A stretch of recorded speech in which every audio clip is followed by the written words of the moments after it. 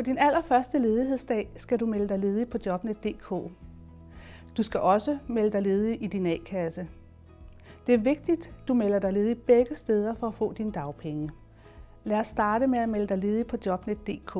Til det skal du bruge din NemID for at logge ind.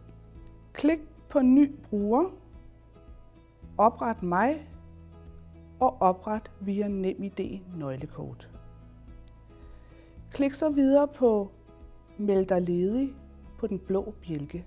På siden Meld dig ledig skal du klikke Jeg søger om dagpenge. Tryk Næste. Her skal du klikke, om du er fuldt ledig eller du er delvist ledig. Hvilket job søger du? Jeg har uddannelse inden for faget. Jeg har erfaring inden for faget. Hvor længe har du arbejdet med faget? Hvornår har du sidst arbejdet inden for faget? Tryk Næste og derefter tryk Gem, hvis du har udfyldt alle felterne rigtigt.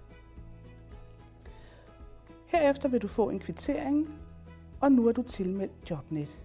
Når du er tilmeldt Jobnet, så er du klar til at melde dig ledig og søge om dagpenge på Mit 3F.